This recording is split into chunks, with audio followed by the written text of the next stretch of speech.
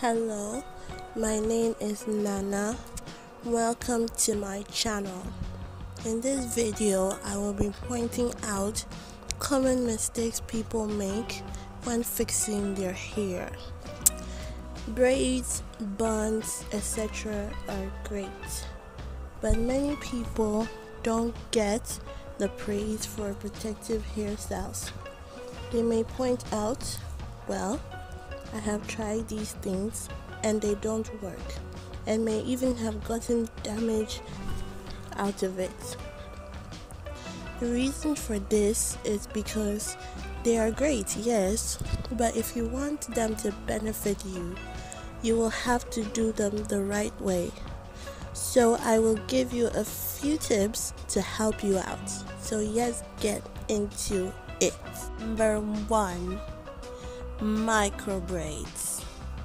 I think we all know that braids and twists come in different sizes. For example, chunky twists. But it is mainly the really tiny ones I am talking about. Now, it is not a good idea to do such tiny braids, twists, or whatever. Whether you are doing it on your own hair or using extensions. The reason is because of the takedown process. Because your hair will tend to tangle up in the process. Number 2. Tight hairstyles. It is commonly believed that the tighter the hair style, the longer it lasts. I think this is kinda true, but at what cost? When you do tight hairstyles, you are kind of pulling your hair out, especially if you are rocking them consistently.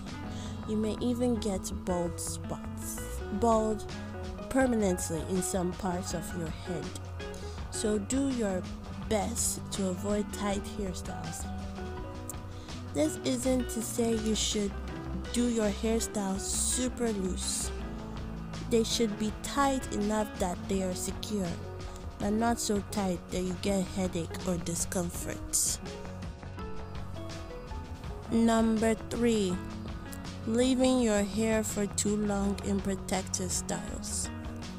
It is great to leave your hair alone, but when you are leaving your styles in for too long, dirt can build up. And science has proven dirty hair doesn't grow because it can block your pores. And this goes even for when you are fixing your own hair, like me. I rarely wear artificial hair, whether it be extensions, wigs, etc. I wear my own hair most of the time.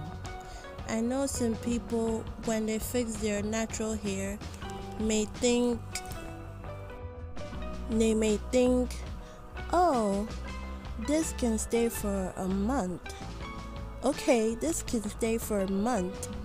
Yes, but just because it can stay for a month doesn't mean you should keep it for a month, especially if you put a lot of hair products in your hair. You would need to wash your hair often. Just maintain the recommended 1 to 2 week wash day, nothing more. Okay, so those were my tips to use protective styles to grow your hair and to avoid hair damage by wearing them improperly. Thanks for watching. Please subscribe, and if you liked the video, please give it a thumbs up. Bye.